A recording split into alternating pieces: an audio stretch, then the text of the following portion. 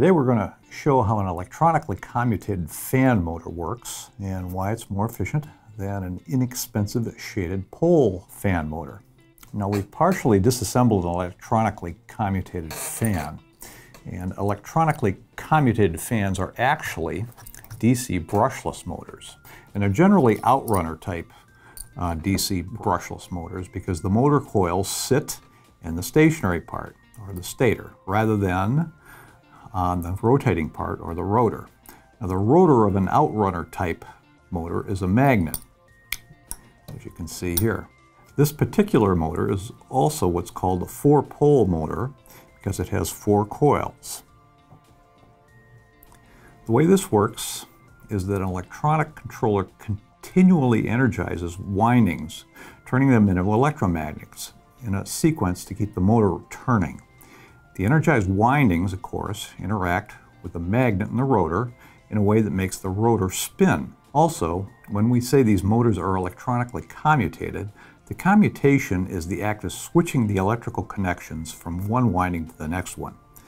Specifically, let's show one sequence as an example. To start out, one set of coils, say these two, would be energized to become electromagnets.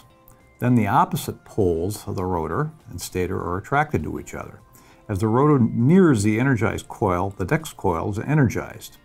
As the rotor nears that one, we're back to the first set of coils, and they're energized with the opposite polarity. So basically, you always have one set of coils pulling on the rotor. Now, I've explained this using only one set of coils at a time, but I don't want to give the impression that only one set at a time are energized. In reality, you energize this set of coils behind the set pulling on the rotor, so the other coils push on the rotor. So there's a combined effect of pulling and pushing on the rotor, which gives this motor a lot of efficiency. And high efficiency is one of the reasons you see fans built with electronically commutated DC motors. Now, to energize the right coils at the right time, you have to know the position of the magnetic poles in the rotor. Then, in other words, you have to sense the position of the rotor. An electronic controller reads a sensor to decide what coils to energize. The usual way you sense the rotor position is with a Hall effect sensor. It's also possible to measure the back EMF in the undriven coils to infer the rotor position, eliminating the need for a separate Hall effect sensor. But that scheme is a bit more complicated, and we know this motor uses a Hall sensor because we can actually see it.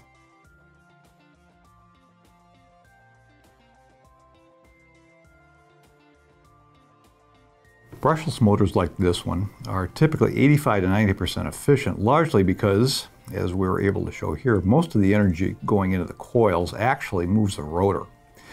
We can contrast this type of motor with another type found in fans, the shaded pole motor. A shaded pole motor is a type of induction motor. The reason it's called an induction motor is that if you recall the rotor on the DC brushless motor, it was a magnet. But you can see the rotor on an induction motor isn't a magnet. Instead, electromagnets in the stator induce magnetism in the rotor squirrel cage, as it's called, hence the name induction motor. Now, the name shaded pole comes from the use of a small winding in the motor that is affected by the induced magnetic flux. It's a bit tough to see on this motor, but if you look in here, you can kind of see this small break in the laminations.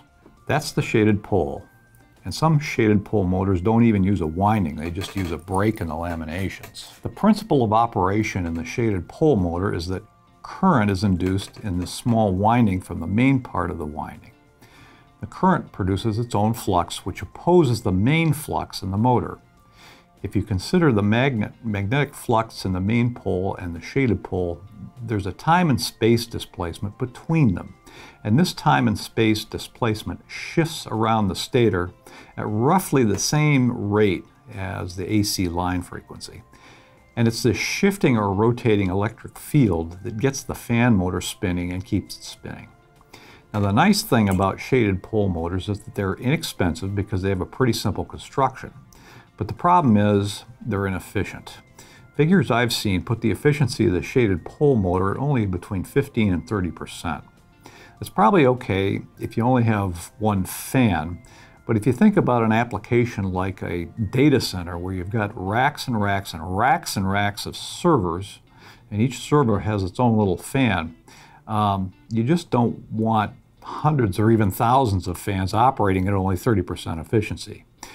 So that's where you really can benefit using the brushless motor technology with its 90% efficiency.